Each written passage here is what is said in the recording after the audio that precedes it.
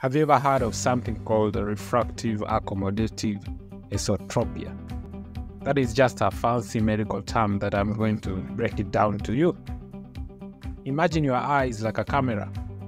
Sometimes it can look awkward and look inward, causing a condition called esotropia.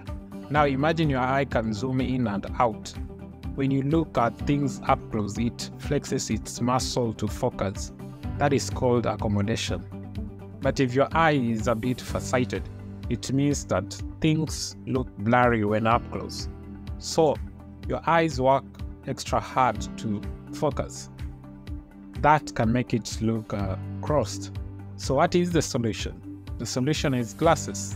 The glasses can help you see clearly. So in simple terms, refractive accommodative esotropia happens when your eye wants to focus but struggles due to farsightedness. I hope you have learned something. See you next time.